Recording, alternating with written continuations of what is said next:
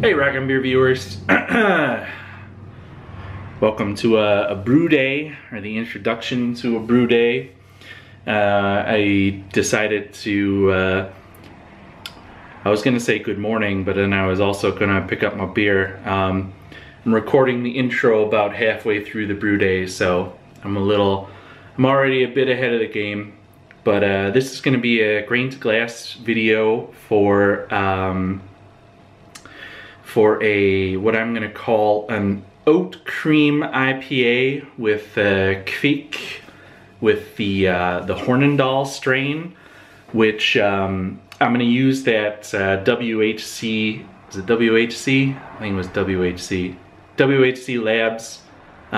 If I messed it up, I'll correct myself. But that the Odin strain, I got a little picture of it. I'll hopefully remember to put it right here.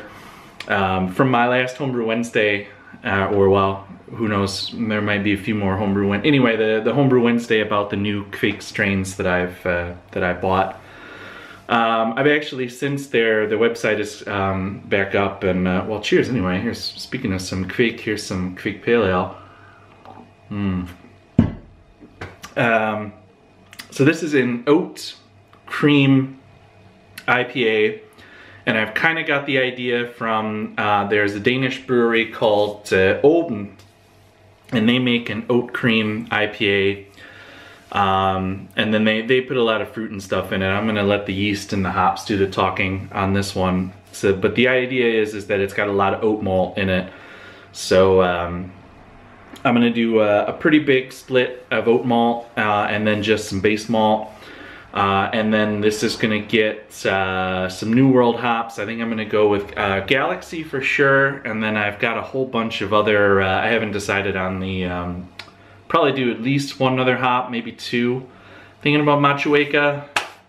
But I've got a few to choose from. That'll be later in the video, I think. Anyway, so, and then it's going to be fermented as hot as I can get it with that Hornindal strain, the Odin strain.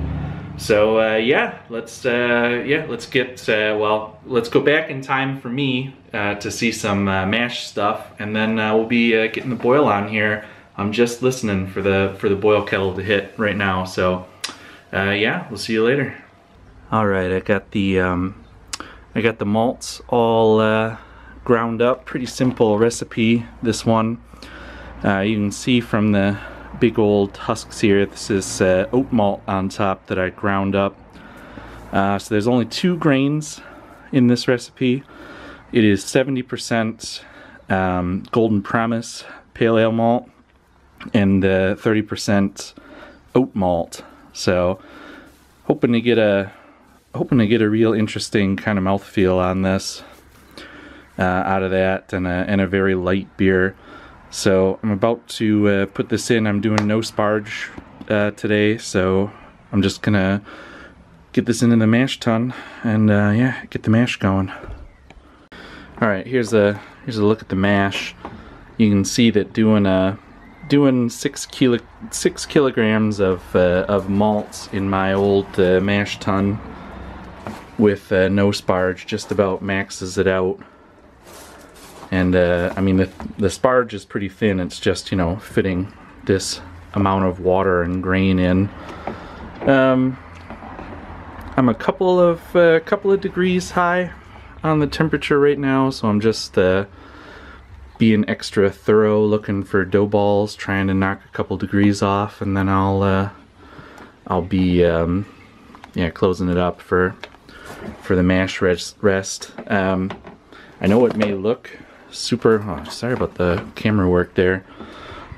I know it may look, oh, did you see that giant dough ball? Oh, you won't escape me. I've been hunting him. He's like my white whale.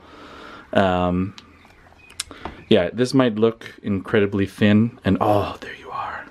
There you are, you rascal. Look at you. Oh, I stab at thee. Look at that. Gotcha.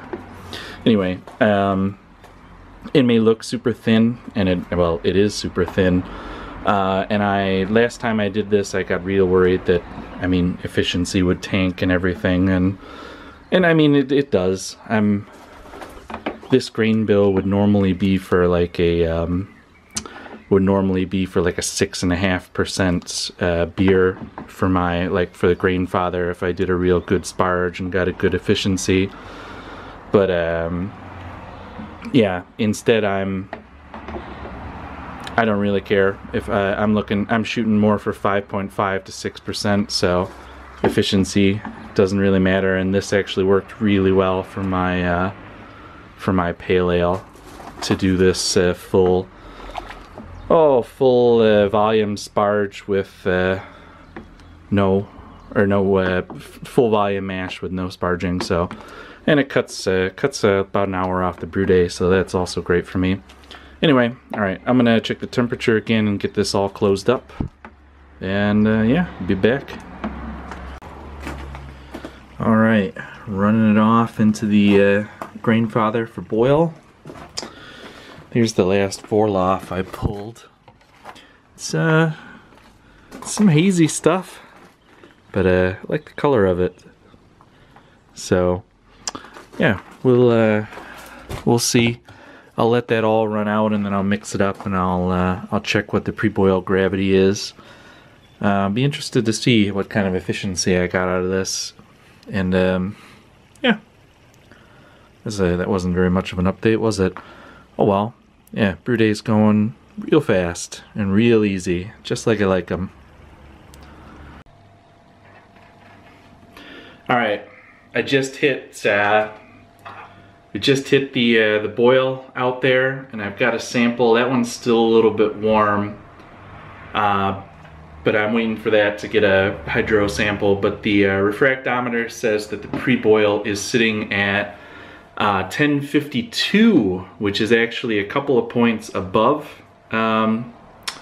what I was shooting for. No, I'm sorry, below. A couple points. It was 1055 was what we were looking for, but that was if I was looking. Beersmith is telling me that I'm gonna get a 6.3% beer with like a 1064 OG or something.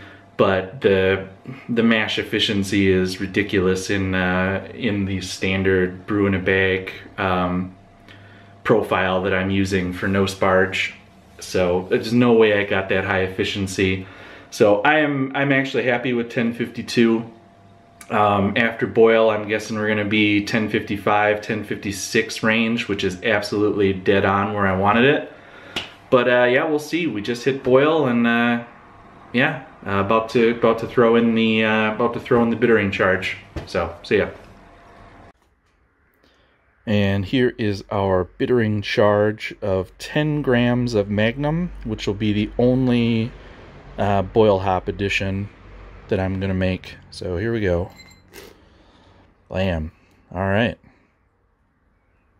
All right. It's hops time. I just killed the boil outside, recirculating the hot wort through the chiller, and yeah, deciding on some hops. So I think sorry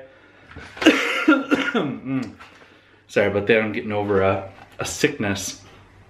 I decided to go with Galaxy Waiti and Machueka. So 2 New Zealand hops and an Australian hop. And I think I'm gonna do a oh, excuse me again. I think I'm gonna do like a 30-gram split of each one. Maybe kick a couple in there, so I do 100 grams even in the whirlpool. Gonna drop in the temperature down to 80 degrees Celsius. Then I'm gonna do a hop burst whirlpool for a half hour, and then chill and pitch the yeast. And I think I'm not gonna go too super crazy on the whirlpool, because it's been my experience, like it was my experience with the Kveik last time on the Voss, that I did a big centennial hop burst at the end, and by the time that Voss had blown through the the beer, it had lost most of that. I think that the just really vigorous fermentation kind of blew out the hop aroma. So I'm not gonna go too crazy. I think I'm gonna go much crazier on the dry hop than on the actual. Maybe I'll only do 20 of each, in fact. So yeah, less in the whirlpool and more in the dry hop after fermentation. I think that's the way to go, or at least that's what I'm gonna try. So yeah, be back for that hop drop here in a second. All right, minor supplemental hop update. Cheers, need this. I ended up doing 30 grams of Waiti and 30 grams of Galaxy, and then about 40 grams of Machueca. While I was weighing it out, I had turned the chiller on to get down to 80 because I was at 92. And I forget that in Denmark, the groundwater usually doesn't really heat up that much during the summer, so I'm actually down to 70 now. I threw the hops in. I'm gonna give it the whirlpool. I'm not gonna turn the elements back on, so we might get a little less whirlpool, a little less hop burst action out of that. But I don't know. I'm glad I didn't throw any more hops into this, so I'm planning on at least a single dry hop, if not a double. So whatever, it's fine. So 30 minutes and then I'm gonna start chilling it down. Gonna wrap this brew day up. Just pitched the Odin strain, or the what I know now is Hornindal Kveik. I've got I made a starter. I know you don't need to, especially if you want to underpitch the Kveik, but I wanted to pull off a little to save for myself, so that's in here. Little over half the starter is gonna chill out in there to fight another day. But yeah, I pitched a starter, and I'll keep an eye on it. I already got it up to 28 degrees in the firm chamber. I'm hoping to get it up over 30 Celsius. That's where I wanna, once active fermentation takes off, I think I'll easily be able to keep it above 30. That's my goal. Yeah, I mean, it was a relatively uneventful brew day, other than the fact that I cannot get a gravity measurement to... I think that both my hydrometer and my refractometer are completely screwed. I am just gonna go online and spend a fortune and get a friggin' digital one, because I've gone through, I don't even know how many hydrometers. This one is almost brand new. It reads different every single time. The refractometer is reading, it's lower now somehow post-boil than it read pre-boil. And I adjusted for the temperature and everything. I cooled the sample, so I do not know what is wrong. This is a cheap piece of crap. I mean, I know why that one might be junk, but I don't know. This hydrometer has never, I've tested it with distilled water. It doesn't read right. I'm really tired of buying them, so I'm not gonna make this into a hydrometer rant video. But anyway, as far as I can tell, the final gravity ended up at about 1050, maybe 1052. This one's reading about 1048. I'm pointing to the hydrometer. This one's reading 1048, even corrected, and this one is reading 1052. So I'm just gonna split the difference and say it's an even 1050. Fine by me. I wanted a 5, just north of 5% beer anyway. That's how I like my beers nowadays. Couldn't care less. I'm getting to the point where I'm just gonna stop measuring. Anyway, let's take a quick taste before I flip this, and then next time you see me, it'll probably be the review of the finished beer, hopefully anyway. But let's see how it tastes before it's finished.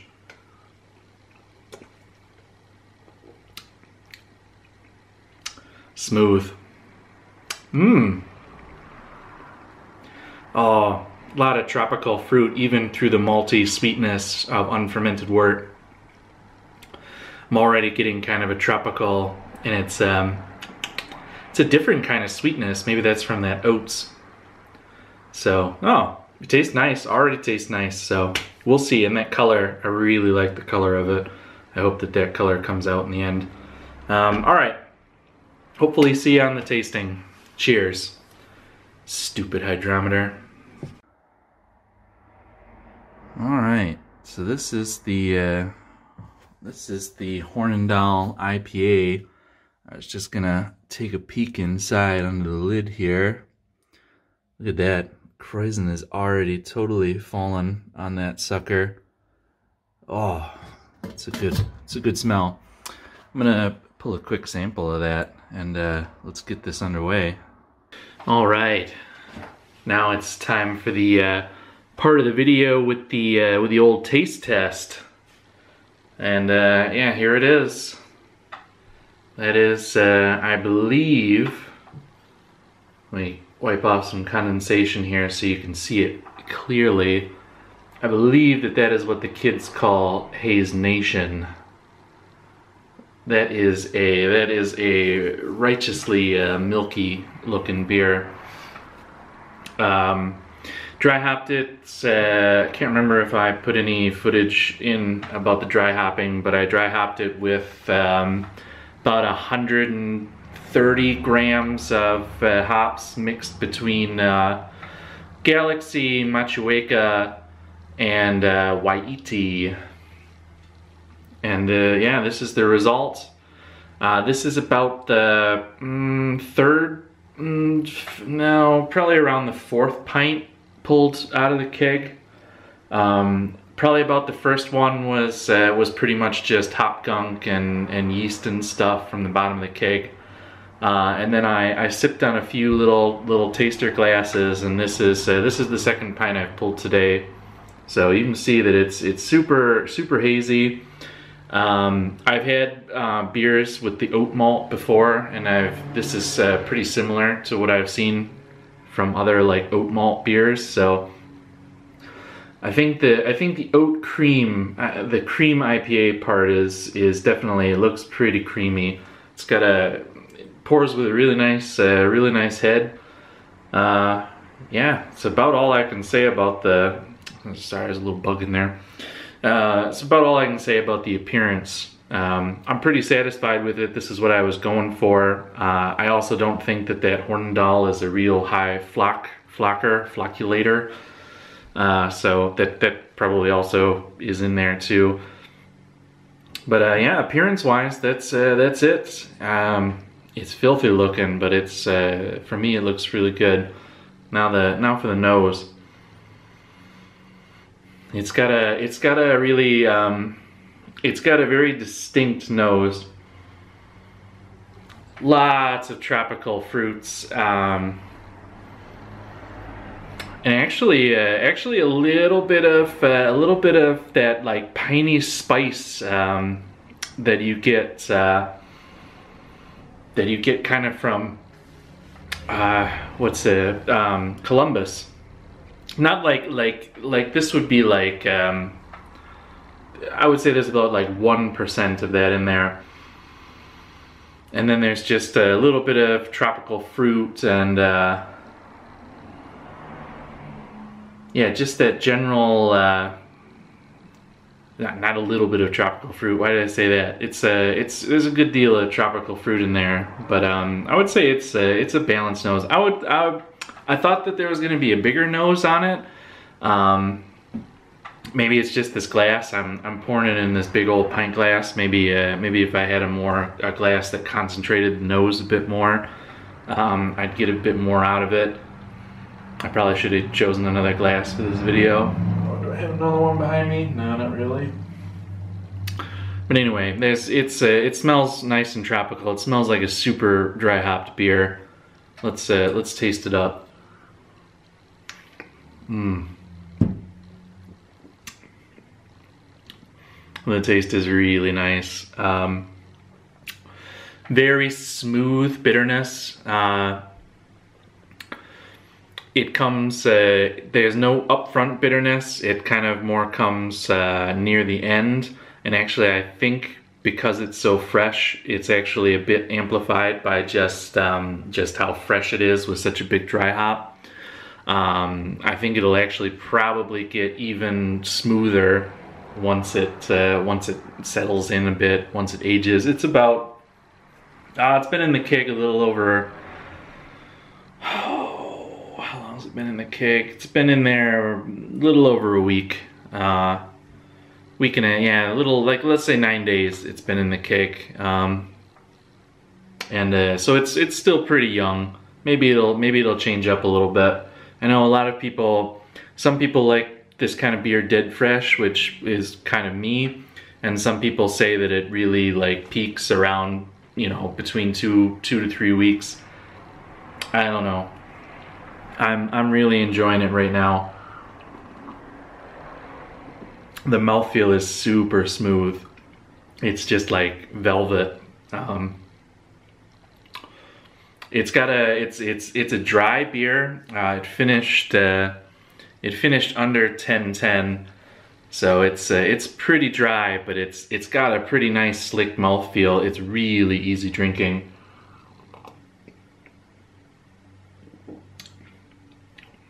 I'm really digging what the Golden Promise and the oat malt brought to this, and I'm really digging the Hornindal.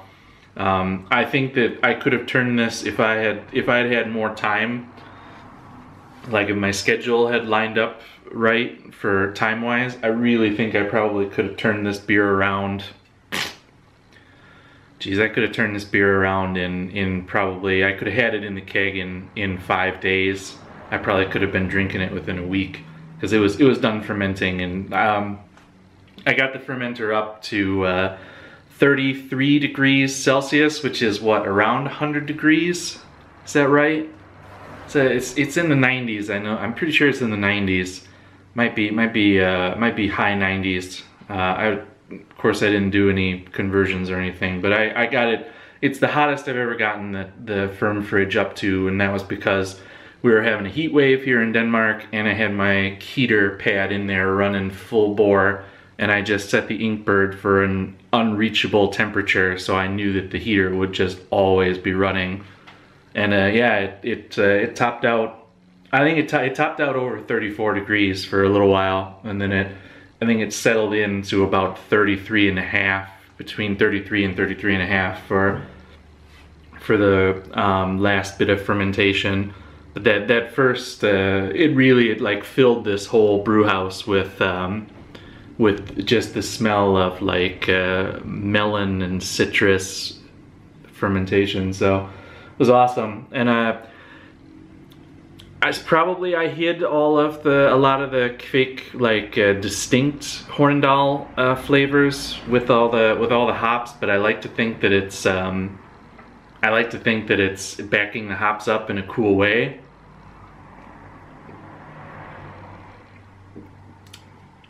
Yeah, I mean, it is still a super young beer, so maybe some more yeast character will come out, but I still think that it's probably playing really well with these hops, and I'm glad that I went with a hoppy beer and did the Hornindal. I'd like to try it with a bit more like distinct in the yeast profile, especially getting it that high. But for now, I'm pretty happy with the results of this thing. And yeah, it's a cool yeast. I know everybody's doing the no boils, and I mean, this looks like a no boil. Oh God, you just saw that it's a Carlsberg. I'm sorry, been trying to hide that from you. Now you know that I drink out of a Carlsberg pint glass. Sorry about that. No, yeah, back to the beer. I'm really satisfied with it. It's really easy. You can see I've already gone through a half pint just in the few minutes, even with all the talking I'm doing. So it's really killing it on these summer days. I'm looking forward to having this one on tap. And I saved some of the Hornindal, so I want to do another beer with it. And yeah, I'm actually thinking of making another pale ale. maybe yeah, with it, or something else. And I've still got two more of those yeasts that I'm waiting to do. But all right, so to wrap things up, I'm really impressed with the Odin strain from this WHC Labs.